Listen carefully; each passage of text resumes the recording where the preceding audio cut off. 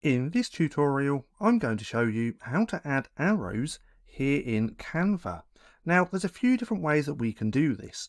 The first way is by utilising lines. So if we come over to Elements, we can then click on Shapes and see all. And then we have a few different ones as arrows, as we can see, but we can just use the line. Now, once we have the line on the canvas like this, we can adjust this and make it bigger as well, nice and thicker. Then, if we look just here, we have line end and line start. Now, if we click on line end, we have a few different options with arrows, as we can see.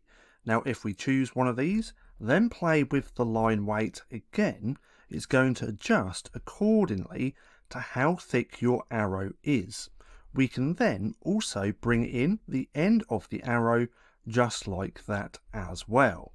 Now, that's one way that we can do this. Another way is by using the same method, but we can use a keyboard shortcut instead of going to Elements. All that we simply have to do is click L on the keyboard. We then have our line, and then again we can turn it into an arrow.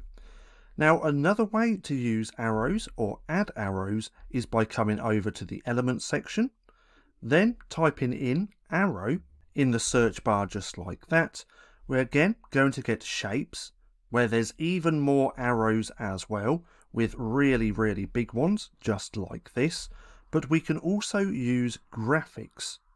Now, if you see this little crown on the graphic, that means it's Pro and you do need a Pro account. The ones without the crown are all free to use, and you can use them however you please. So if we click on there, we then have the arrow on the canvas. But nonetheless, that's a few different ways on how you can add arrows here in Canva.